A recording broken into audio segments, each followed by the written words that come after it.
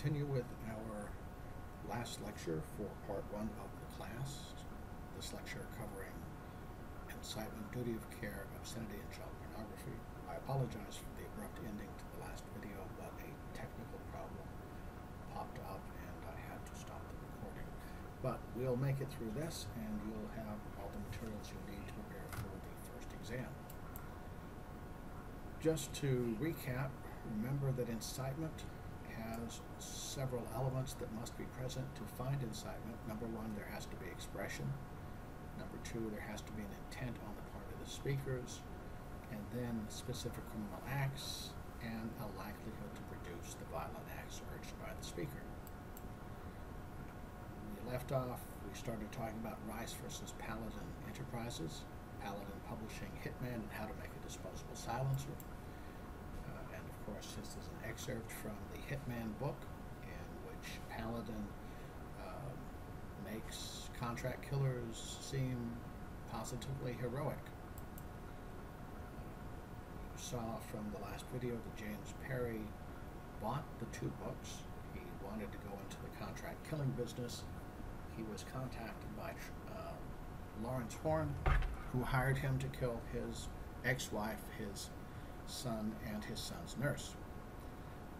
Mr. Perry committed the murders. He was discovered. Mr. Perry and Lawrence Horn were arrested, prosecuted, and convicted. Mildred Horn's maiden name was Rice, so her family sued Paladin, and the family of Janice Saunders sued Paladin, alleging that the publisher was responsible for the murders under a theory of incitement. Now, in discovery, remember from the preliminary videos that discovery is where you have to tell the other side what information you have. You have to show them your cards.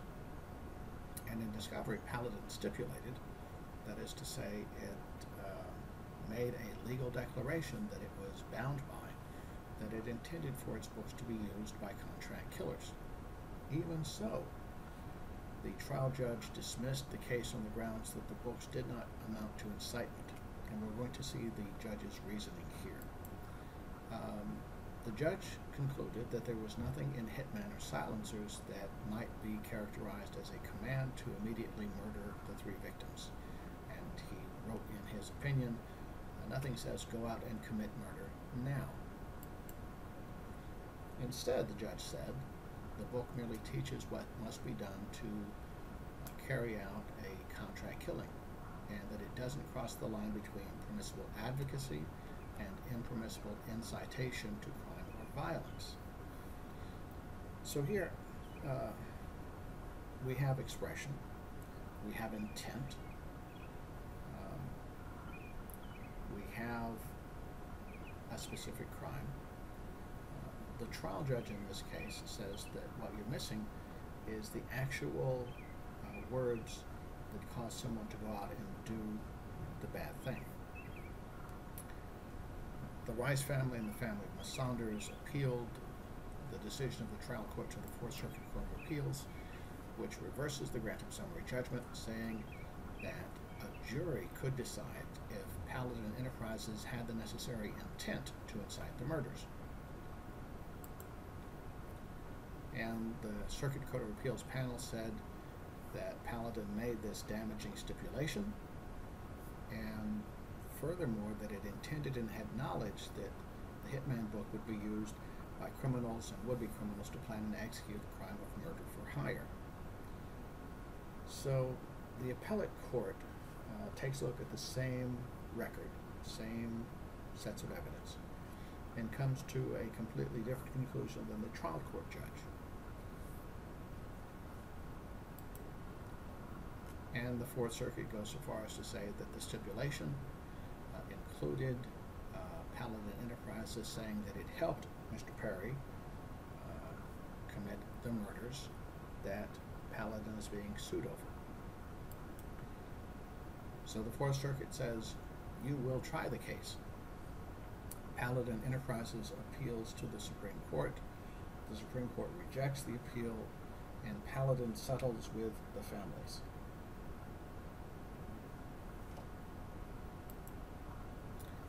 Let's move on to incitement in popular culture. Byers versus Stone. This is Oliver Stone and Warner Brothers. Mr. Stone and Warner Brothers produced and distributed a movie called Natural Born Killers. It depicted a dystopian view of America in the near future, in which a young couple, Mickey and Mallory, go on a crime spree. They commit robberies. Everywhere they commit robberies, they commit murders. They kill everybody except one survivor who is supposed to live and tell the tale of Mickey and Mallory having committed the crime. A young couple in Oklahoma, not married, just going out together, were very much in love with each other and very much in love with the movie Natural Born Killers. They would watch it constantly. Then one day they decided to act out the parts of Mickey and Mallory, and they set off on a multi-state crime spree. They drove to Louisiana, stopped at a convenience store, robbed it. There was only one person in the store, the clerk, Patsy Byers, and they shot her. They didn't kill her, but she was left a paraplegic. She sued, and after she died of cancer, not related to the shooting, her family continued the suit, and the case made it through the trial court level. Oliver Stone and Warner Brothers sought to dismiss the case, and the trial court refused. But ultimately, a Louisiana Civil Court of Appeal overruled the trial court and dismissed the case, saying that there was no evidence of intent on the part of Oliver Stone or Warner Brothers to incite violence, especially the violence of committing robberies and shooting the people where the robberies took place. The key in popular culture cases is going to be intent. There are additional defenses to the First Amendment, but generally speaking, intent is the thing that gets producers of popular culture off the hook. We have song cases. As you know, songs can be inspiring. Ozzy Osbourne and his song Suicide Solution was blamed for the suicide of a teenage boy. He listened to the song over and over again, then he killed himself. His family sued Ozzy Osbourne. The case was dismissed by the trial court judge on the grounds that there was no evidence of intent on the part of Ozzy Osbourne to cause suicide. In Pollard versus Slayer, a case that comes to us from the Central Coast, a teenage girl was kidnapped, tortured, raped, and murdered by three young men, wannabe death metal musicians. The Pollard family, parents of the teenage girl, sued Slayer, the death metal group, saying that its songs inspired the three young men to commit the crimes that they did. The case was dismissed by the trial court judge, saying there was no evidence on the part of Slayer inciting listeners to commit specific criminal acts. Davidson versus Time Warner. Now, this case is interesting because not only does it include a claim for incitement, but it introduces a separate concept of liability called duty of care. And here's what happens. Ronald Howard is driving through Texas. He's pulled over by a Texas Highway Patrol trooper, Bill Davidson. As Trooper Davidson approaches the car, Mr. Howard produces a 9mm pistol, shoots Trooper Davidson, who dies of his wounds. Howard is caught. He's prosecuted at his trial. He says that he killed Trooper Davidson because he had been listening to Tupacalypse Now over and over, and that as Trooper Davidson was approaching his car, it was as if he was watching himself pull out the 9mm and then pull the trigger and drive away. And his defense was that the album, or the CD, made him commit the crime. Trooper Davidson's family attended his murder trial. And once the trial was over, they filed a lawsuit against Time Warner, which had distributed Apocalypse Now. Now, the Davidson family said that Time Warner had a duty of care not to put out incitement. Duty of care is pretty much what it sounds like. There's a duty, an obligation. And if an obligation of care exists, then a failure to meet that obligation creates liability to those people injured by the failure to act. Now, duty of care has a six-part test, a three-part test and a three-part test. The first of the three-part test is to determine whether or not there would be an obligation. The second three parts is to determine whether the obligation is justified based upon the difficulty in complying with avoiding injury. So it's a balancing test. And the first three-part test is, number one, the risk of harm. What is the risk associated with the expression? Second, very important, the foreseeability of the harm. Then the likelihood of injury. Now, you have to understand that the duty of care test is based upon at the time they release the record. Now, when you release the record, you don't have a crystal ball and you can't see the future. But when the finder of fact, the jury, considers duty of care, they get to look back over time. They have the benefit of 20/20 hindsight. And so what they do is they say, the record was released, let's say just for the sake of argument, on January 1st. Here it is, December. We have seen these things happen in the 12 months. Based upon what happened after the release, we are now going to judge the record producer for its failure to predict when it released the record in January. And it's a little confusing, but most of our cases involve hindsight. And juries practice hindsight with 20/20 vision. So, if you establish that there was an obligation, a duty, in the first part, then you balance that against whether or not meeting that obligation is justified. So the first part of the second three-part test is, what is the social utility of the conduct? Then what would be the magnitude of the burden to prevent the injury? And what would be the consequences of imposing that burden? Let's take a look at the Davidson case and the application of the three parts. As you read in your book, there was only one shooting connected to the CD. And of course, the CD had been out for a couple of years, and 400,000 copies of the CD had been produced and distributed. So, if you only had one shooting with 400,000 copies over a period of 2 years, did the CD create a risk of harm? No. If it didn't create a risk of harm, how foreseeable was the harm? Well, you've got one shooting, 400,000 copies, 2 years, and so it was not foreseeable. Well, 3 years. So we don't have two of the necessary elements of the first three-part test. Now, the risk of harm, somebody being killed, that's where the actual harm itself is pretty significant. But you have to look at this as a three-part test. You can't win the test just with 1 out of 3. Now let's come back.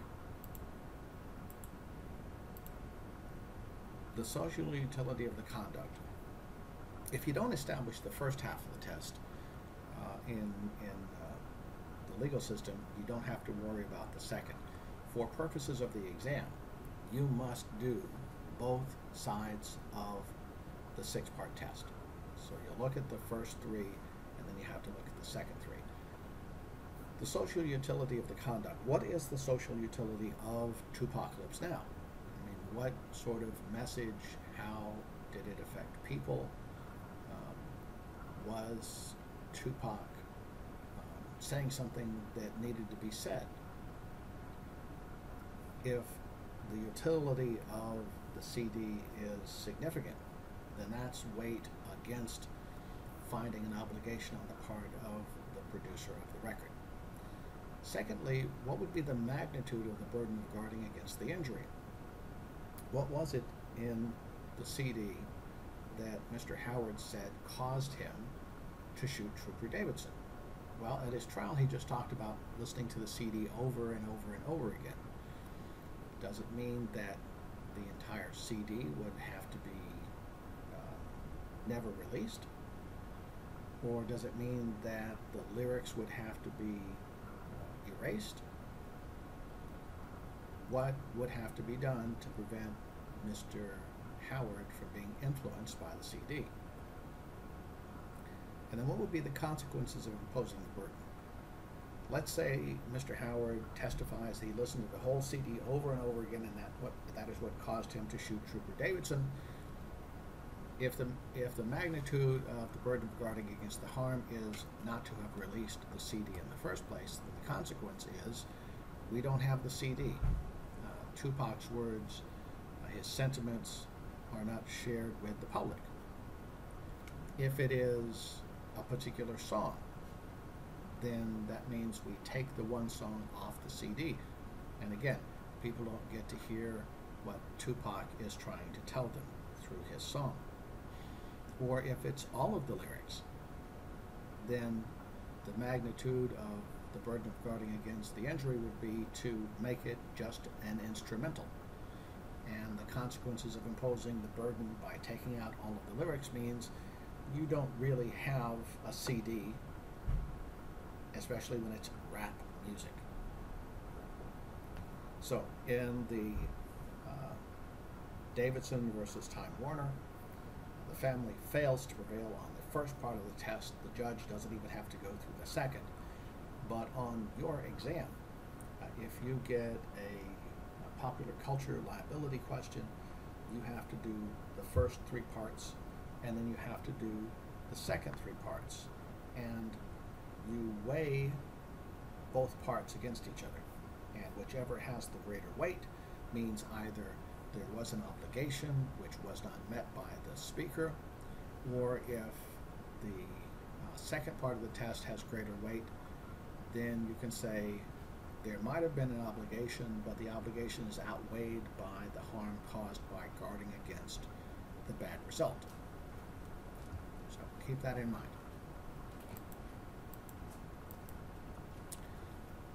Now, the Davidsons also had an incitement claim, saying that the CD incited the violence that resulted in the death of Trooper Davidson. The judge looked at that. We, of course, had a speaker. We had expression. There was no intent, because you can't really go back and say, well, Tupac, did you intend for people to shoot people after listening to the CD? Was there specific language regarding shooting people or not? And was it likely to result in the shooting of somebody? The Davidsons argued that because Mr. Howard had in fact shot Trooper Davidson, because, as he claimed, he'd listened to the CD, that constituted incitement. And the judge in the case looked at it, and he didn't go to intent. He didn't go to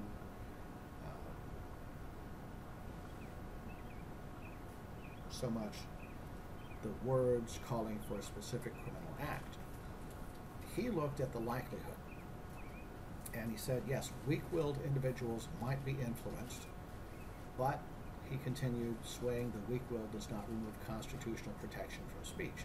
So the judge was saying, yes, some people are so sensitive that they would commit a crime based upon listening to the CD, but the hypersensitive is not the test in the law.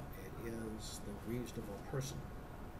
And so here, the judge said, you can't use the example of Mr. Howard, who obviously was weak-willed, according to his own testimony in this trial, for a finding of general liability for the CD and the record company. So, the important thing for you to remember is that incitement is one way to find liability, and duty of care is a separate way to find liability. They are two separate ways to hold a speaker accountable. Don't mix them. Keep your incitement portion of the answer separate from your duty of care portion of your answer, because if you start to mix them up, then you will not do very well on the exam, and you will also not do very well when you're out as a practicing media professional. Continuing with popular culture, movies, websites, and games, Sanders versus Acclaimed Entertainment. This is a suit arising from the Columbine killings. The family of the teacher who was killed sued computer game makers, movie makers, and websites.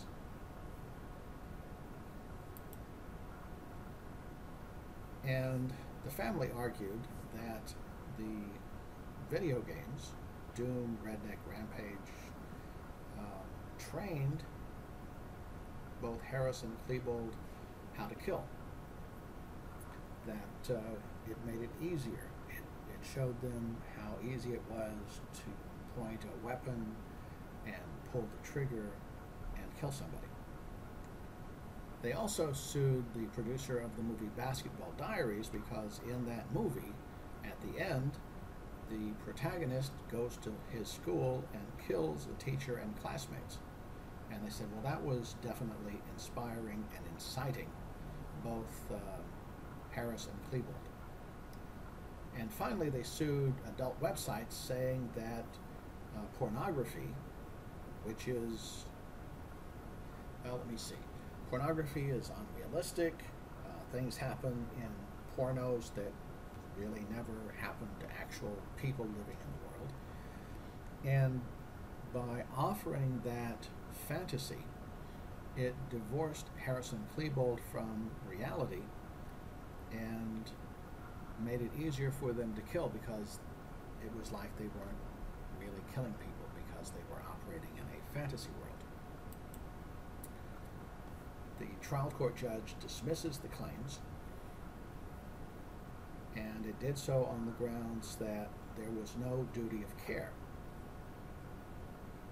And there was no duty of care because Klebold and Harris's attack was not foreseeable. Because it wasn't foreseeable, it didn't meet the first half of the test. The judge didn't go into the second half of the test because he'd already disposed of the case. But remember, as I said before, when you answer a test question on liability for popular culture, you're going to have to do both halves of the test. Well, the judge actually did look at the second, talking about the social utility of the games, the website, and the movie, and then going back to the first half, showing that there was no evidence that the products caused the violence. Another popular culture case, James versus Mail Media. This is in connection with a school shooting in Paducah, Kentucky. In this case, the trial court tosses out the lawsuit of the families of those who were shot, saying there was no duty of care and that the defendants did not cause the deaths. So here we're looking at duty of care, no foreseeability. Secondly, saying that the defendants did not cause the deaths goes to an incitement theory. Right? There was expression, there was no intent, and there was no evidence that the expression would cause people to go out and commit shootings. But then we have the one case with incitement in popular culture and duty of care in popular culture that wasn't dismissed. Devin Moore, a young man who loved Grand Theft Auto, the computer game, watched it all the time. One day, he stole a car, took it home. The police went to his home, found the stolen car, went inside the house, found him playing Grand Theft Auto, arrested him, took him down to the police station. Now, this is a very small police department. So you had the two arresting officers down in the police station. The only other person in the police station was a dispatcher. One officer left the booking area, went to a different part of the station. The second officer released Mr. Moore from his handcuffs. When he did so, Moore grabbed the officer's pistol and shot him in the head. The other officer ran back to the booking area, and Mr. Moore shot him in the head. And then he made his escape, went past the radio room, and shot the dispatcher in the head. He stole a police car. Later, he was captured. And he said famously at his trial, "Life is a video game, everybody dies." Well, the families of the police officers and the dispatcher sued Sony Entertainment, which is the company that owns Rockstar Entertainment, which is the company that puts out Grand Theft Auto. Sony moved for dismissal on the grounds that, number one, there was no incitement, number two, there was no duty of care, and number three, that the video game was entitled to First Amendment protection because it was an item of expression. The trial court refused to dismiss the case, and the appellate courts refused to dismiss the case. After the appellate courts refused to dismiss the case, it disappears. There's no report of what happened. There's no trial, which leads to the conclusion that Sony settled the case rather than actually go to trial and have a bad judgment, which could be used against it in later cases. But Strickland is the only case where the courts did not, out of hand, dismiss the claim because, number one, there's no intent for incitement. Number two, there's no foreseeability for duty of care.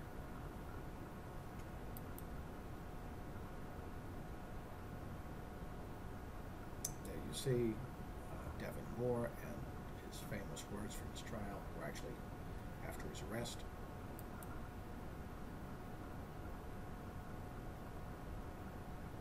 And you can see that Sony advocated its First Amendment claim, but the Alabama Supreme Court rejected the argument and said, no, there can be liability here, the jury will get to decide.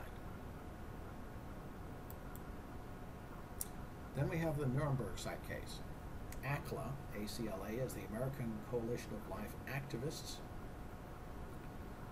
They are opposed to abortion, and they believe that at some point in America we will realize that abortion is murder, and that abortion providers will wind up facing trial just as the Nazis faced trial for crimes against humanity at Nuremberg.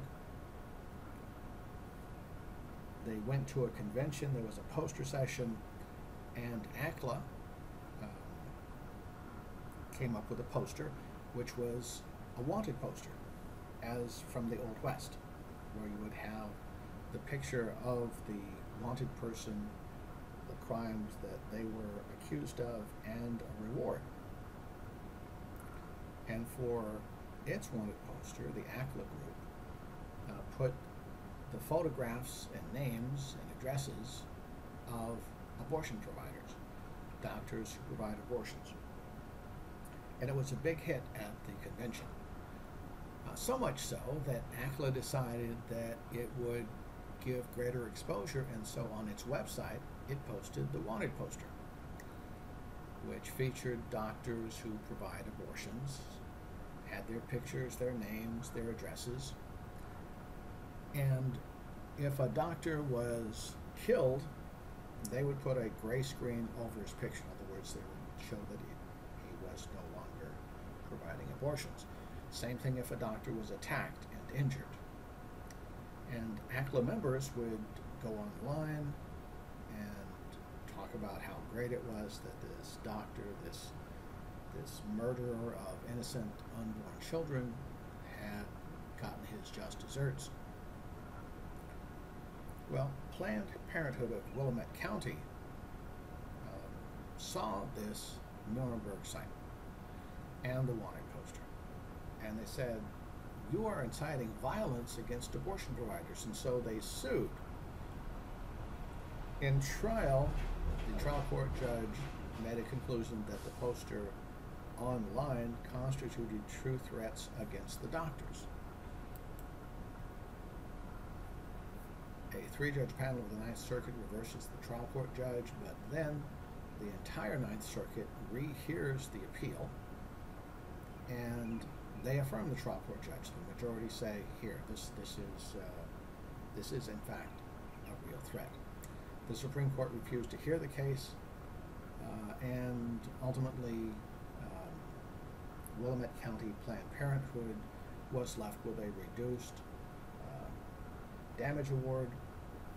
Now, this is a civil case, it's not a criminal case. And in a civil case, the only thing you can sue for is money. But here, the Planned Parenthood doctors won their case because the courts found that the poster constituted a true threat. Therefore, it was an incitement. There also can be a duty of care in putting the poster online. And that takes care of incitement and duty of care. Remember, there are two distinct ways of finding liability on the part of a publisher. Next, let's turn to obscenity. Obscenity law comes from England. And from the last video where I was addressing some comments from student blogs, you know that we have a lot of English law because we started out practicing English law in the colonies. In America, in colonial America, there were restrictions on lascivious writings and mocking sermons and immoral songs and poems.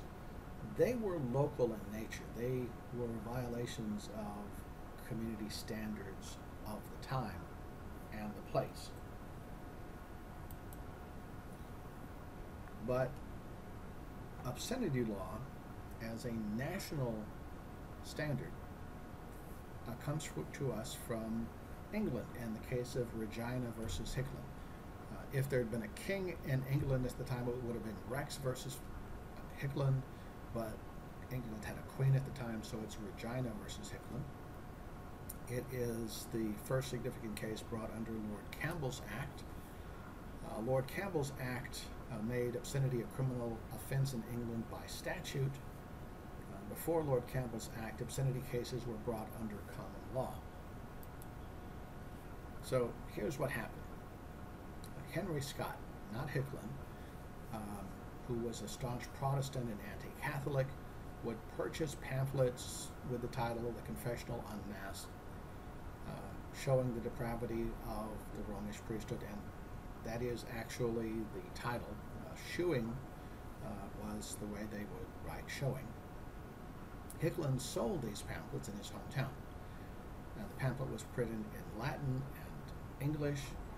Half of the pamphlet was the reasons why Catholicism was a bad thing. The other half was about what priests did to women at the confessional box and with nuns in the convents. And that half, which talked about the sexual activity of the priests and the women, was what got Mr. Scott in trouble. A police officer learned about the pamphlets, got one, knew that Mr. Scott was selling them, and so he arrested Mr. Scott, seized the pamphlets that he still had in his house, and took him in front of a magistrate. The magistrate said, well, these pamphlets have lascivious content. They are talking about people doing the rumba, and he ordered their destruction. Now, you have magistrate, and above the magistrate, you have judges. Well, Judge Benjamin Hicklin reversed the order to destroy the pamphlets. And his reasoning was, yes, they have people doing the rumba, but these pamphlets are used for political purpose to argue against Catholicism and to help prevent the Catholics from winning seats in Parliament. And so it is Judge Hicklin's order that is the subject of the case in Regina versus Hicklin. His order was appealed, and Lord Alexander Cogburn wrote the opinion of the English court upholding the magistrate and reversing Judge Hicklin. Lord Cogburn's opinion lays out the test for obscenity, and his test was whether the tendency of the matter charged as obscene is to deprave and corrupt those whose minds are open to such immoral influences. In plain English, Lord Cogburn was saying, if we think that this material, book, painting, poem, song, whatever, if we think this material would corrupt the minds of those people who would be susceptible, then it is obscene. Now, whose minds would be open to such immoral influences? Well, the test would be of children, women, and mental defectives. Now, realize that we're, at the time of this case, in a very chauvinistic and male-centric society. So it's not that men would be corrupted, but because the material could corrupt a child or a woman or a mental defective, well, that made it obscene. The other part of the test was that they didn't actually have to bring a woman, child, or a mental defective into court, have them read the book or look at the painting or hear the song or the poem and see if they became corrupted and depraved. No, the test was whether or not the judge or the jury would decide that the material would corrupt children, women, and mental defectives. There was no need of proof. It would simply be the judgment of the judge or of the jury. Second part of the analysis from Lord Cogburn was that if a work contains one obscene passage, the whole work is obscene. So if you have a 1,000-page book and there's one sentence in there that talks about doing the rumba, then the whole book is obscene, according to the Hicklin rule. And keep in mind that obscenity law is not about an actual harm or crime from consuming obscenity. The impure thoughts resulting from seeing obscene materials is sufficient to justify punishing the speaker. So we have thought crime. You're putting out materials that would make people think the wrong things. Therefore, we're going to put you in prison.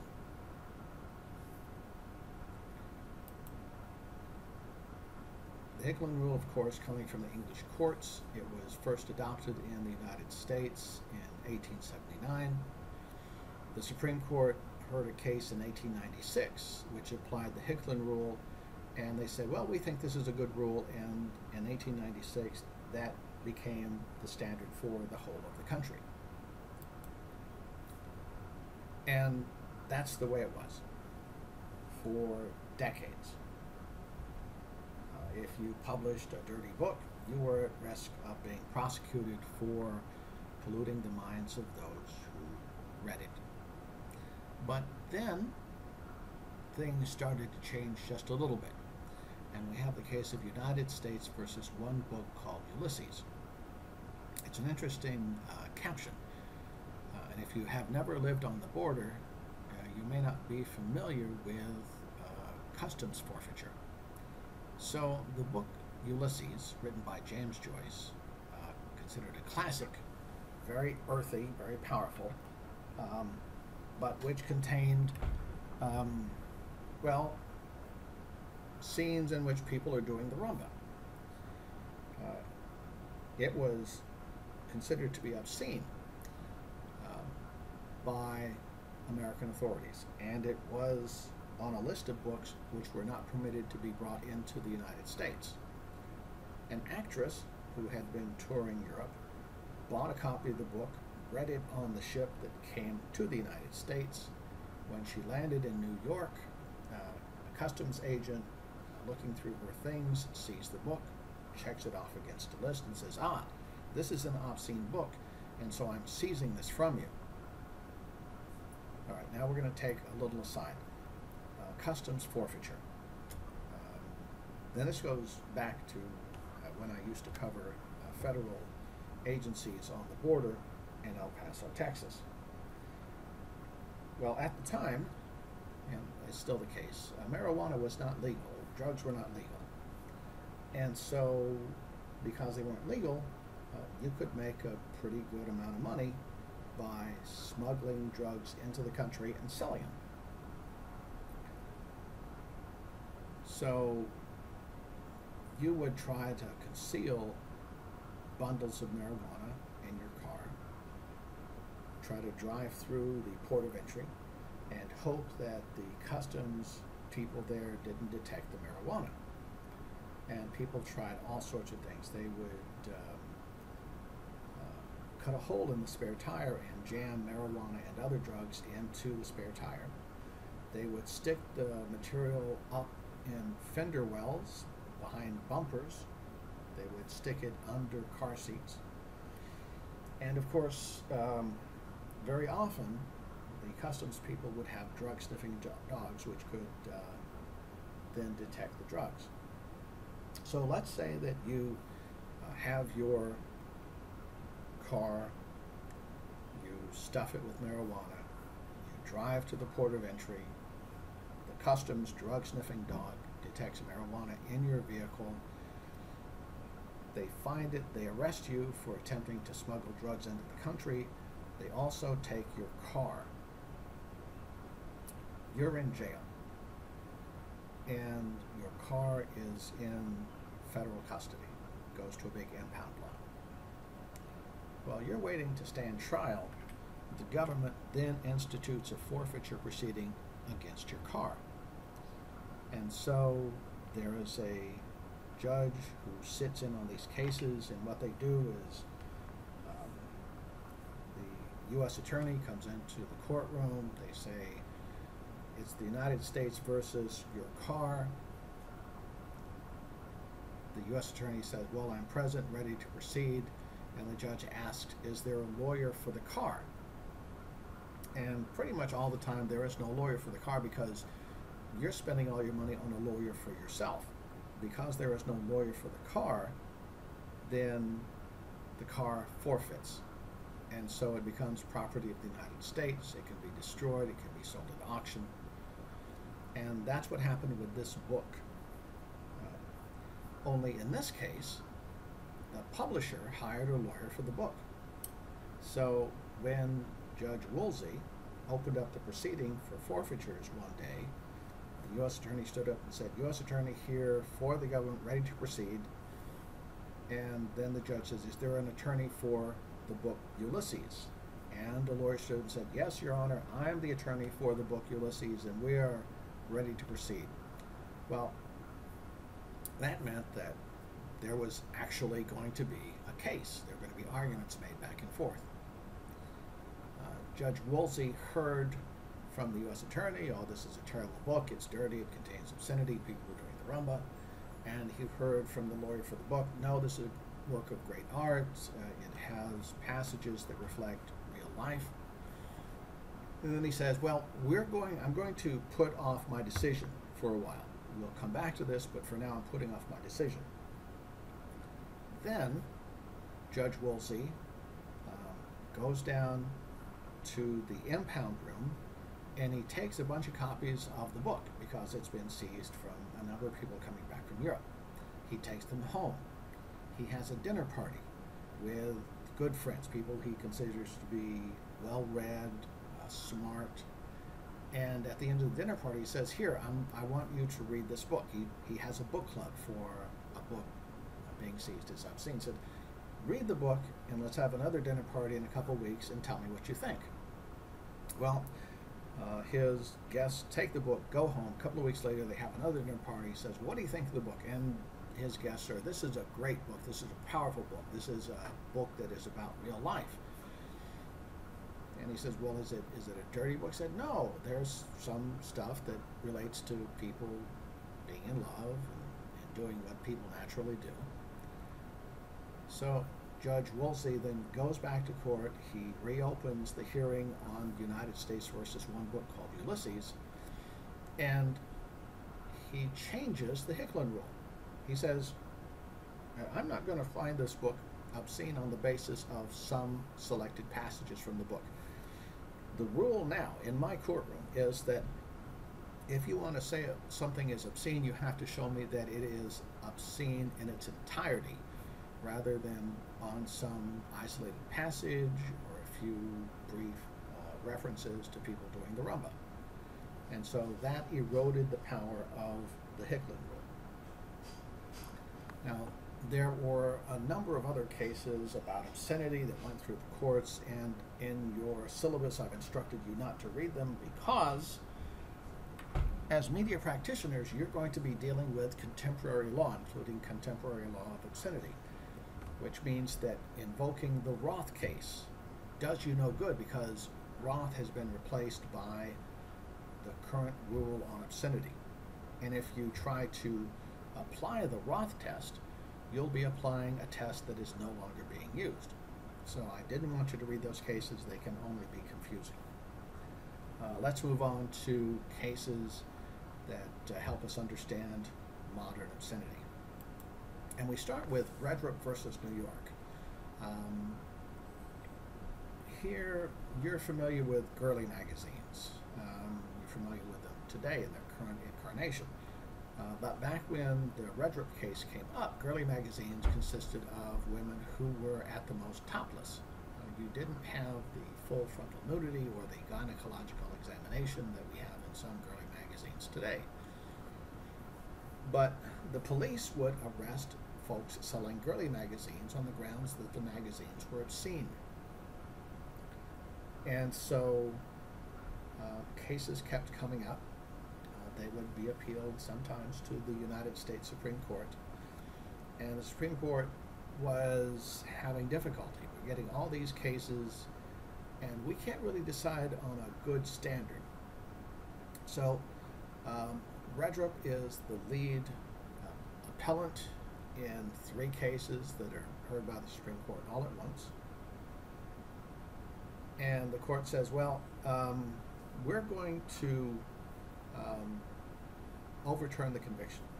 And we're going to overturn the conviction because we don't have a good way of defining obscenity. And if we can't define obscenity, then how can we hold somebody guilty for selling obscene materials?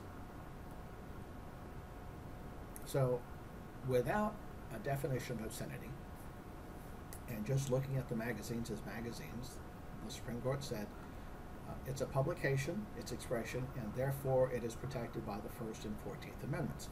The First Amendment, of course, protecting expression, freedom of speech, and of the press. The 14th Amendment applying the First Amendment to the individual states, because this is a case brought in New York State.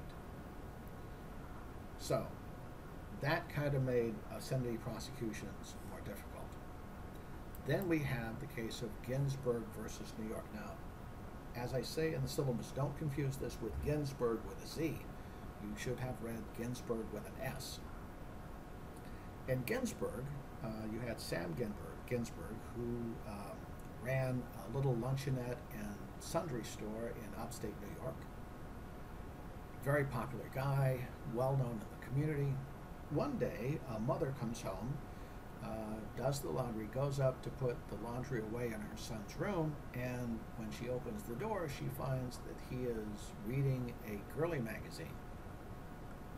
And of course, he's all embarrassed, and she's shocked.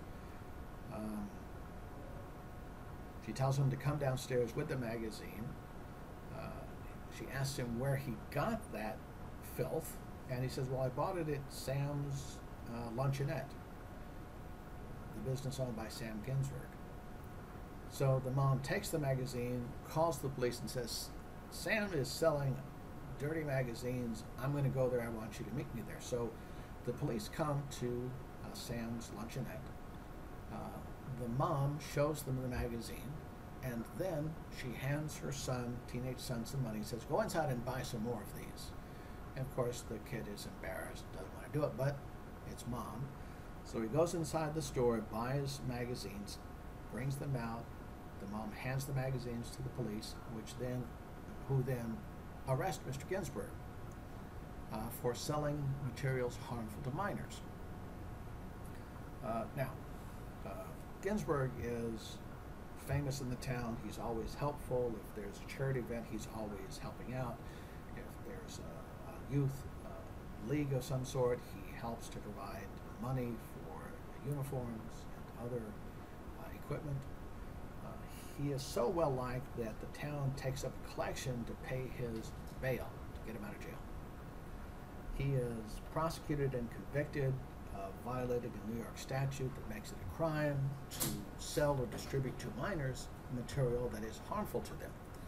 And the New York statute defines nudity as being harmful to kids to see.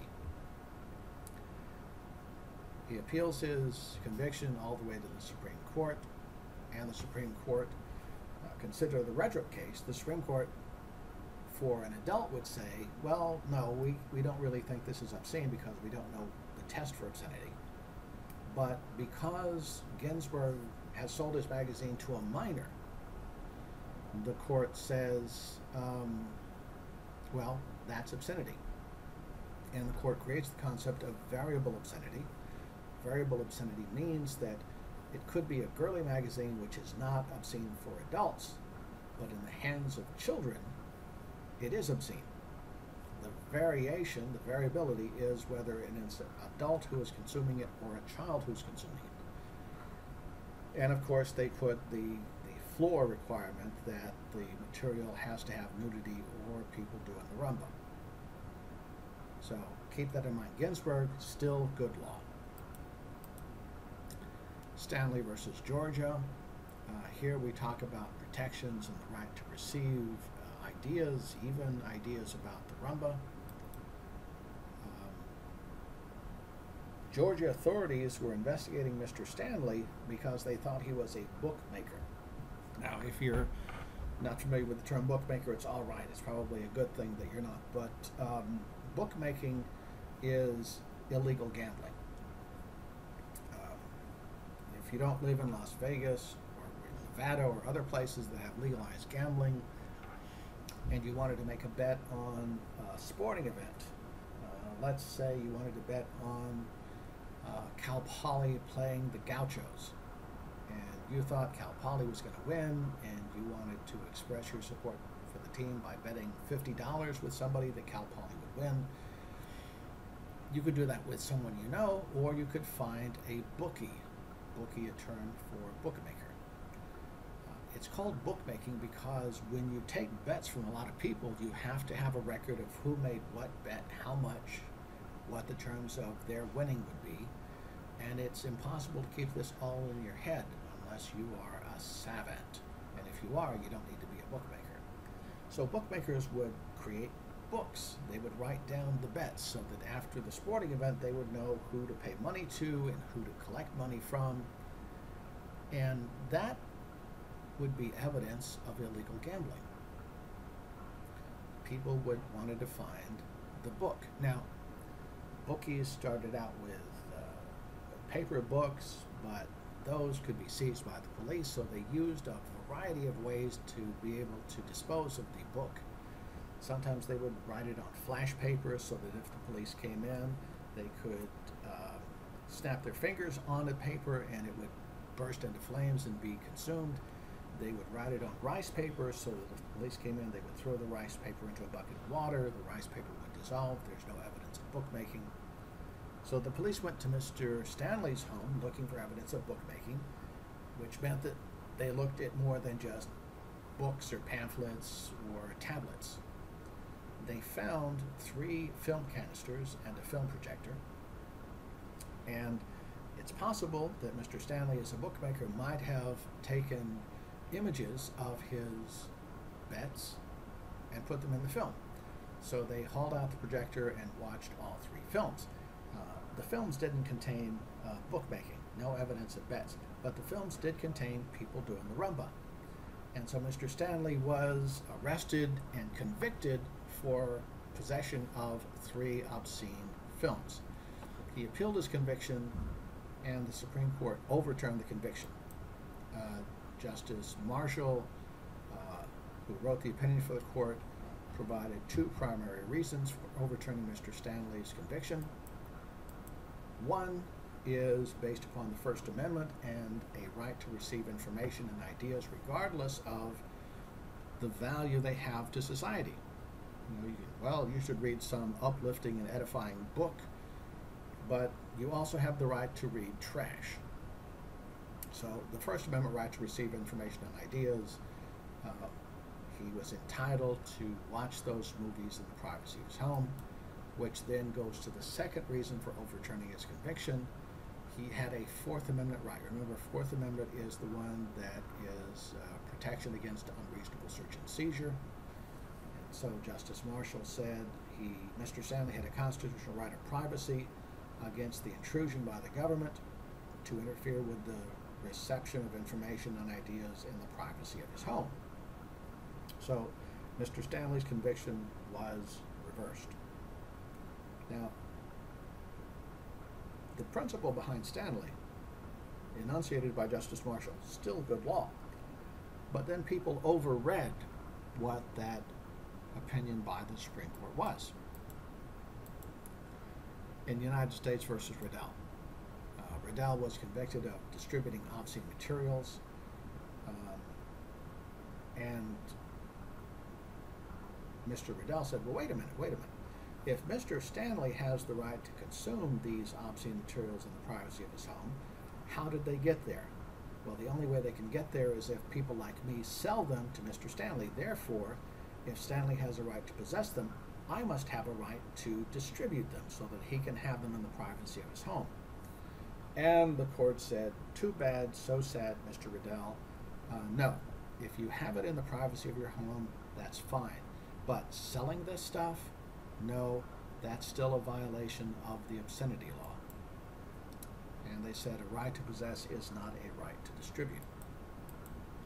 Then we had Byrne versus Carolexis. In this case, the operator of an adult movie theater. I know today that if people want to look at porn, they can go online or they can go buy a CD. But in the old days, because we didn't have VCRs or DVD players, if you wanted to watch people doing the rumba on screen, you would go to an adult theater. Here, the theater is playing the Swedish film I Am Curious Yellow, and they're busted by the cops, charged with purveying obscenity, displaying obscenity, convicted. In this case, the operators of the adult theater say, well, wait a minute. We're not selling this to people out on the streets. What happens is people have to come to our theater, and we have a sign on the door that says nobody under 21 is allowed inside, and we enforce that policy. And when people come inside, they have to buy a ticket, and that ticket entitles them to sit in a seat in the movie theater to watch the movie. So the adult movie theater operators were saying, well, we're selling people a place to sit and stay. It's like they're renting the seat, just as Mr. Stanley could be renting his house or renting an apartment. We're doing the same thing. And the court said, well, too bad, so sad. Purchasing or renting a seat in a movie theater is not the same thing as purchasing or renting a home where you can sit and watch a dirty movie. So Stanley, a lot of people thought it had great promise to protect them, but it didn't. Stanley is limited to the right to possess and receive ideas in the privacy of your own home without the government intruding. United States versus Extreme Associates. This case is here as a cautionary tale for you. And I've included it because of the exam, and I'll go into this in a little more detail in just a minute. So Extreme Associates operates websites. Don't bother looking for them. They are nasty websites. The U.S. Attorney brought a 10-count indictment against Extreme Associates, alleging that they were distributing obscene material through the internet. The trial court judge, Judge Lancaster, dismisses the indictment. Says, it's gone away, you're free to go. And he does so by looking at obscenity laws in general. He applies strict scrutiny. Now, if you go back into the appendix of the book, you can look at the definitions and find that strict scrutiny is the test, the constitutional test of whether or not a law is constitutional. It is the highest scrutiny that we give to laws, and we apply it most often with respect to expression. So, strict scrutiny, there you go. It's a three-part test. Three-part test all over the place in media law. Number one, the government has to show there's a compelling interest for justifying the law. Two, the law has to be narrowly tailored. And three, there is no less restrictive alternative to the law in achieving the compelling interest. So, three-part, you have to show the compelling interest. The law has to focus only on that compelling interest, and there can't be another way to achieve the compelling interest other than making something illegal. Judge Lancaster in Extreme Associates says there's no compelling interest for the government to prosecute people who went to the Extreme Associates website, because there's no compelling interest for the government to make obscenity a crime. He, of course, is overruled by the Third Circuit Court of Appeals. And the Third Circuit says, we've had obscenity laws for more than 30 years. Now, 30 years is based upon the case that brought us the contemporary standard for obscenity laws. The Third Circuit panel says, Judge Lancaster, what are you doing? You're trying to overrule the Supreme Court, and lower courts may not substitute their judgment for that of the Supreme Court. The Supreme Court is the highest law in the land, and all the courts under it are inferior to the Supreme Court. And the Third Circuit says if the Supreme Court has ruled on the issue, then the Supreme Court is the only judicial body that can change the rule. And what that means is, if the Supreme Court rules one way, and you're a trial court judge, you have to follow the Supreme Court ruling. If the defendant doesn't like the rule, the defendant then has to appeal your judgment to the Circuit Court of Appeals, and then appeal the Circuit Court of Appeals, which also must follow the Supreme Court rule, to the Supreme Court. If the Supreme Court decides it wants to rehear that rule and reconsider it, then it can. And if it decides it doesn't like the old rule, it'll change the rule. But most often it does not. So the Supreme Court has settled the issue. Trial court judges can't come up with their own law. How does this relate to the test? Well, back when I first started teaching media law, I had a very clever and inventive student. In some of the exam questions, I make you, the student, the judge. You have to rule on a particular controversy. And this one student early on in my teaching said, well, I'm a judge, therefore I'm ruling this way. It was contrary to contemporary law. But, as he wrote in his answer, you made me the judge, I have power in my courtroom, and this is how I rule. And because technically he was correct, because I hadn't included U.S. versus Extreme Associates in the class before that, I had to give him full credit. So I've solved that problem. Extreme Associates is here to remind you that whatever the Supreme Court has ruled is the law of the land. And on the test, I will even make reference. Remember, Extreme Associates, you can't come up with some gonzo ruling because I've made you a judge for a question. You still have to follow contemporary law. So it's in here to make sure that you don't try to get too clever, because if you get too clever, you might just clever yourself out of a passing grade. All right, now let's come to the obscenity standard, the one that is in place today. It comes to us from the case of Miller versus California. And what happened is Mr. Miller was selling dirty books. He mailed advertisements, full color advertisements to places around California. Some of the advertisements landed at a restaurant in Newport Beach. When the mother and son who owned the restaurant sat down to open the mail, they opened the envelopes and out popped these four-color glossy photos of people during the rumba. They called the police.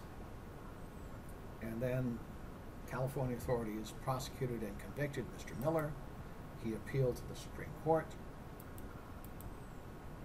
The Supreme Court affirmed the conviction of Mr. Miller and announced a three-part test for what was obscene and what was not obscene. The three-part test is this. Number one, does the work appeal to prurient interest?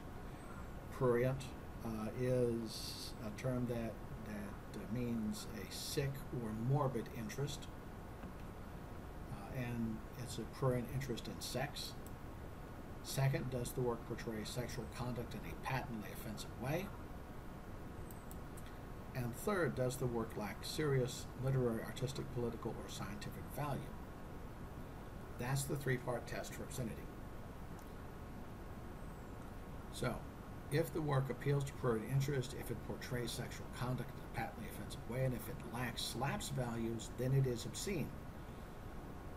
But if it doesn't have all three of those, then it is merely pornography and is protected by the First Amendment, and we have no pornography arrests and convictions.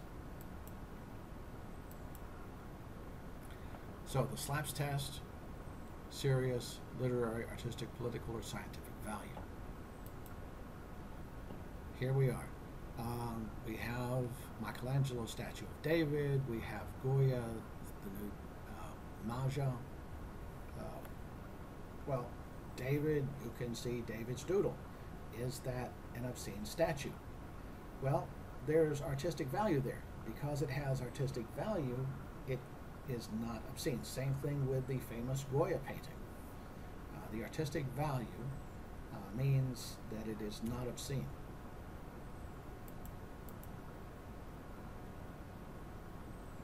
Well, let's go back here for just a second.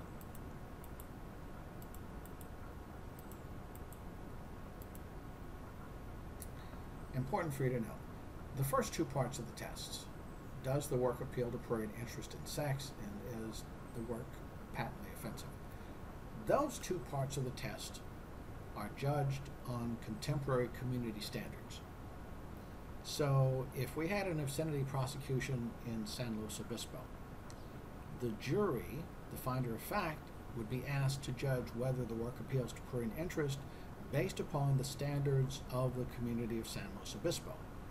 The jury would then be asked, does the work portray sexual conduct in a patently offensive way based upon the contemporary community standard of San Luis Obispo? The first two, community-based.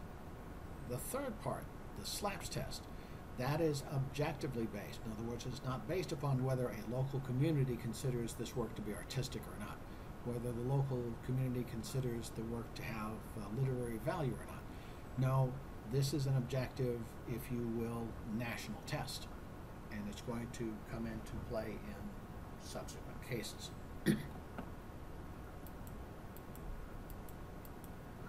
Jenkins versus Georgia. Billy Jenkins is the manager of a movie theater in Georgia. The movie theater is showing a film, Carnal Knowledge, which, despite its title, does not actually show people doing the rumba.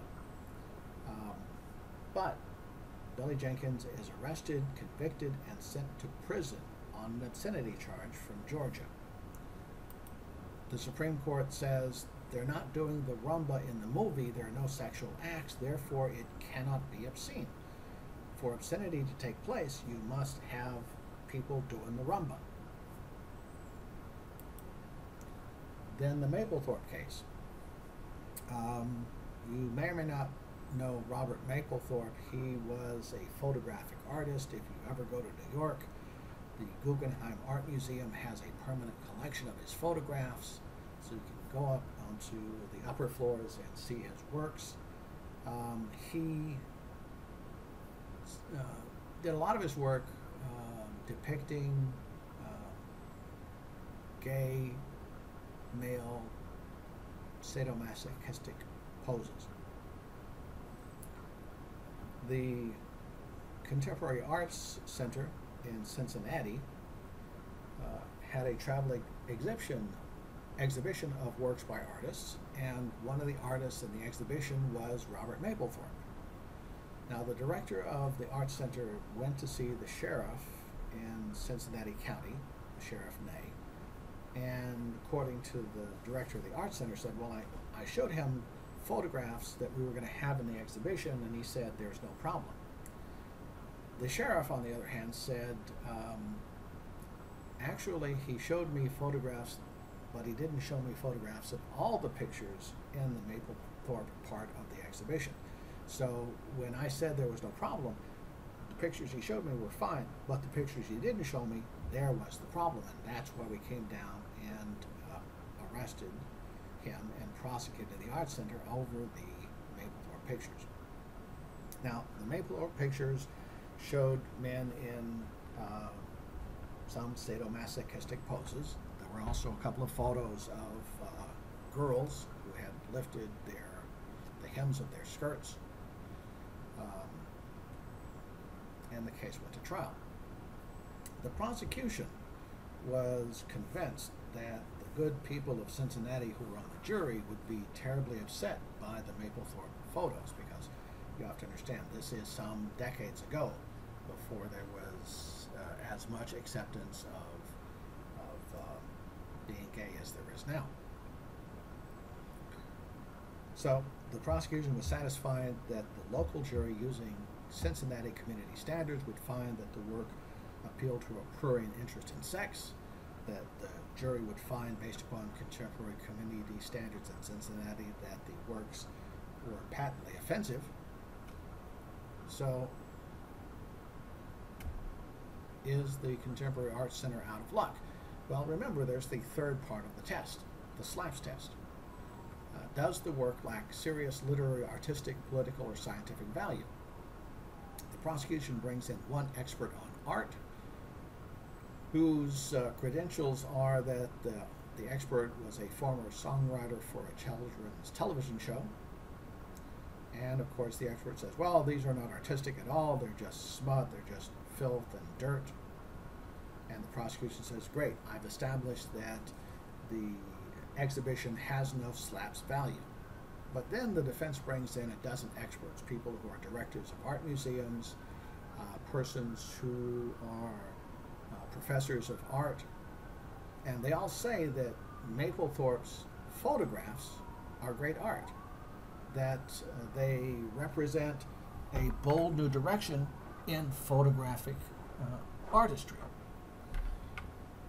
The jury then gets the case, they retire to the jury room, they come back, not guilty. They talk to the jurors and they said, yes, these are terrible pictures, we hate these pictures are disgusting, but the experts said they had artistic value, and so we agree with the experts they have artistic value, therefore they are not obscene, they don't meet the definition, they don't fail the test of obscenity. Then we have Two Live Crew. Two Live Crew, of course, came out with a CD, As Nasty as They Want to Be. They created a music video of the songs on As Nasty as They Want to Be. A judge in Florida ruled that the music video was obscene, ruled that the CD was obscene, and said that it would be a case of obscenity if anybody sold the CD in the county where the Florida judge was. Well, a record store owner went ahead and sold the CD. One of them was purchased by a sheriff's deputy. He was prosecuted and convicted. Two Live Crew had a live concert in the county, and the sheriff's department sent in undercover deputies to record the concert. At the end of the concert, the deputies went up and arrested the True Life crew, and they were prosecuted. True Life crew's defense was that their songs and music video had literary value, and they brought in experts to say, well, they may be singing about, well, you've heard the word before, they're singing about hoes, but that's not what they mean. It's poetry, and as you know, in poetry, the words don't mean what they say, that the word represents something else entirely. On the basis of the experts who talked about the literary value of True Life crew's music, and other experts who talked about the artistic value of True Life crew songs, there was an acquittal for True Life crew based upon slaps. Now, the record store owner didn't have any of these experts, so his conviction, he was convicted, and his conviction stood. He didn't have the same resources as the group. Now let's move on to child pornography. As I've said before, child pornography is a misleading term. It makes evidence of the sexual abuse of children seem to be a part of pornography. Whoever came up with the term wasn't thinking. Don't confuse child pornography with pornography. It is a crime, a federal crime and a state crime, to produce, sell, distribute child pornography. And the reason is that child pornography is evidence of the sexual abuse of children. In New York versus Ferber, New York authorities prosecuted Mr. Ferber, who had induced a minor who was younger than 16 to engage in a sexual performance. Mr. Ferber was convicted, his conviction was overturned, and so the state of New York appealed the reversal of his conviction to the Supreme Court. Ferber's defense was that, well, you know, this is art. The obscenity test should apply. And the Supreme Court said, no, the obscenity test does not apply because child pornography is not protected by the First Amendment. So child pornography, you could say, is like a law of general applicability. The First Amendment does not apply. Why is it a law of general applicability? Well, because there's a compelling government interest protecting the welfare of children. The part that's difficult is, was the law specifically created to suppress expression? And you can read it one way that, well, you know, it's child porn, it's films, pictures, whatever, that's expression. But the expression is merely the recording of the act, the criminal act of sexually abusing a child. And the Supreme Court has no problem saying that it is denied the protection of the First Amendment. So keep that in mind. For purposes of our examination, we're going to make 16 years the cutoff age. If it's 16 and above, not child pornography. It's younger than 16, it is child pornography. In United States versus Knox, we had another child pornography conviction. Now, in the Knox case, Mr. Knox was selling videos of little kids on a public playground and at a public swimming pool. The children were not naked. There was no actual sexual activity. But because the camera focused on the pubic areas of the children, even though they were wearing clothes, he was convicted, and the Third Circuit Court of Appeals affirmed the convictions. They said the films were intended to sexually arouse pedophiles, and that constituted the sexual abuse of children. Then United States versus Incitement videos, Tracy Lords. You might ask your parents about her. She was a famous porn star. She went to the Valley, California, where the porn industry was based, and she talked her way onto an adult movie set. She convinced the people making the adult movie that she was, in fact, an adult when she was only 15. She made a number of X-rated films. Later, many years later, when she was an adult, a company, Excitement Videos, said, we're going to sell you a package of Tracy Lords' adult films, including her very first adult film. Well, that was a problem because her very first adult film was made when she was 15, so that was child pornography. And so the government prosecuted Excitement Videos. Excitement Videos said, well, Tracy Lords is now in her 30s. How can this be child pornography? We're just selling videos of this woman who is mature. But the U.S. attorney and the court said, well, her age now doesn't affect the fact that she was a minor when the X-rated movie was made. That is still child pornography. So keep that in mind. Ashcroft versus Free Speech Coalition. Because having actual children engage in sex is a crime, with the development of computer graphics, some people started to make child pornography using computer-generated characters. So Congress passed a law making it a crime to distribute computer-generated child porn. That is to say, making it a crime to sell computerized characters engaging in sex who appeared to be children. That was challenged, and the Supreme Court struck down the law, saying there are no children, so it can't be child porn. It's just ones and zeros. It's all digital. Congress then came up with a new way to approach this, and they said it's a crime to sell this virtual child pornography as actual child pornography.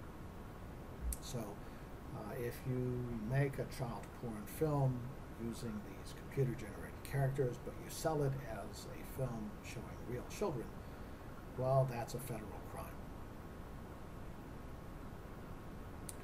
And that covers the lecture for the first part of the class. As you've seen in the previous lecture, I will be sending out the test Thursday. You will have 24 hours to return it. There will be additional instructions on the test and how to do that, but pretty much it's, you'll get the test, you'll write your answers, you'll send them to me as a Word attachment. You'll also put your answers in the body of your email. I will then copy your test answers with your employee ID number onto new files, not linked to your email addresses, so that I can grade them anonymously, and then I will get them back to you with my comments and the grade. So be sure to send me blog questions about the materials. I will be doing a blog on Wednesday answering your questions and talking more about the exam. And then I'll be sending you URLs for the videos for the libel and privacy portion of the class. And that's it. Good luck. Do the reading, watch the videos, consider what the law is about, and I'll be speaking to you through video again on Wednesday.